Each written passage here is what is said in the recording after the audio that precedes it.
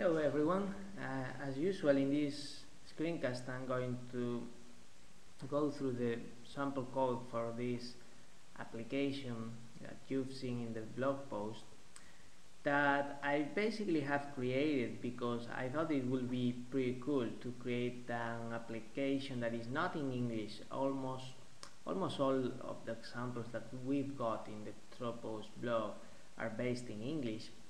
And however, one of the advantages of Tropo against its competitors is the superb support for internationalization, as you can create application actually in 24 different languages, so you can do text to speech and speech recognitions in all those languages, which is pretty cool. So I decided to create a restaurants finder application in Spanish. So it will showcase this support basically.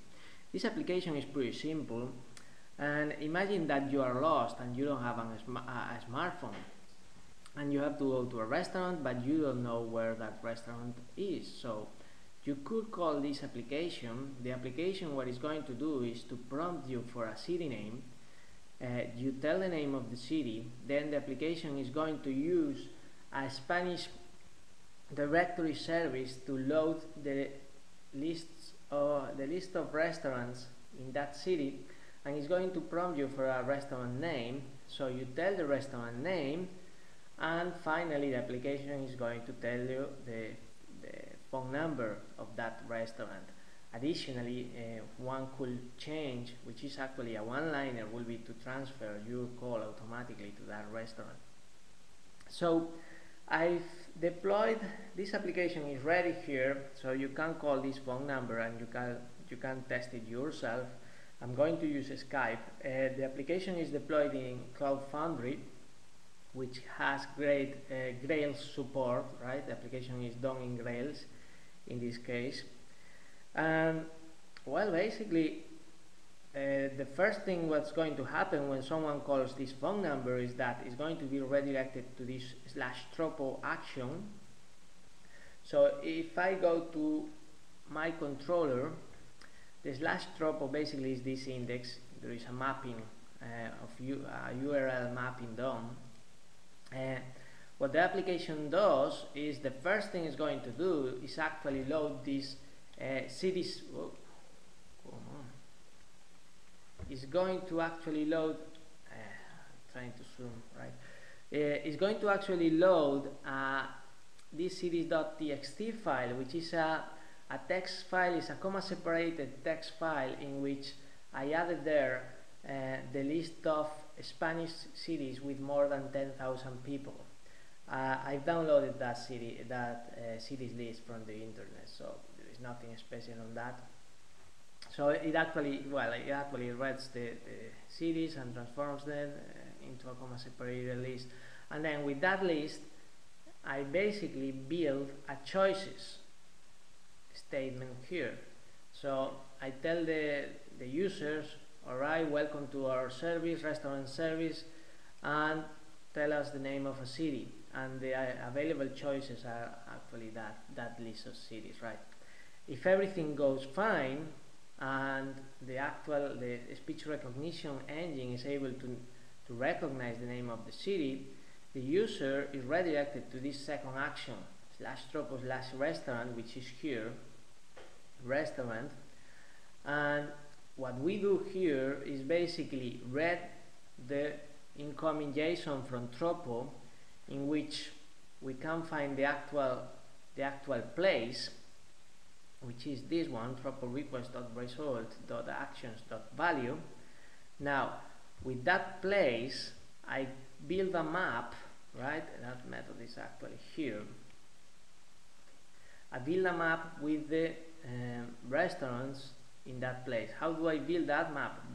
Well, I'm calling this cool service, which is 11870, which is a service that provides you actual real data of real businesses in Spain. So you can, for example, there is this entry in which you pass the name of a place and it gives you all the restaurants of that place. So I only have to use the nice groovy parsing features, XML parsing features, to actually get that XML back and transform that into a map of restaurant names and telephone numbers. Now, with that map, back here, with that map, I get the names of the restaurants into a list here, and I use that list again in a choices. So I basically ask the user, alright, tell us the name of a restaurant in this place, and the available choices are the actual names of the restaurants.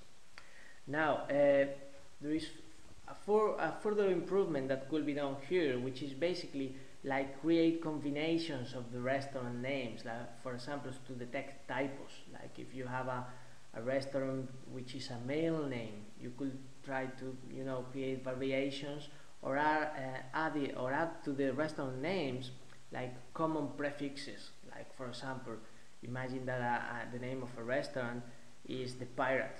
So in Spanish you could say Bar the Pirate or Restaurant the Pirate, or people can basically use different terms to refer to the same restaurant, which adds complexity to the actual recognition in this case, but that's a further improvement. Now, if everything goes fine, the actual user is redirected to /tropo/info, which is pretty much the same.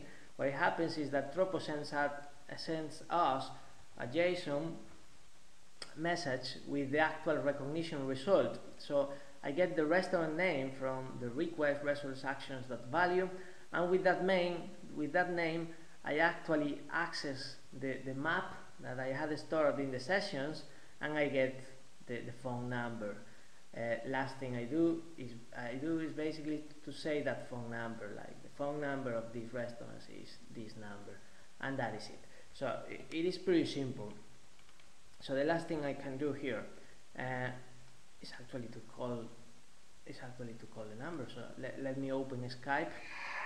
I'm going to call a phone, go back to Tropo, get that phone number. I'm going to use Skype, and let's call it. Bienvenido al servicio de información sobre restaurantes. Diga el nombre de una ciudad. Betanzos. Díganos el nombre de un restaurante en Betanzos. La Casilla. El teléfono de la casilla es más 34 981 77 01 61. Gracias por utilizar nuestro servicio de información sobre restaurantes. Alright, so as you have seen, it's quite simple, and I think in a few lines, like here, in less than 100 lines, we managed to do really cool things, like for example, create an application with text-to-speech in Spanish, speech recognition in Spanish, that uses an external service to actually pull information from it and use that information to create a cooler service. Like it's a nice example of mashup, and I really hope you like it. I really hope you enjoyed this example. Thanks very much.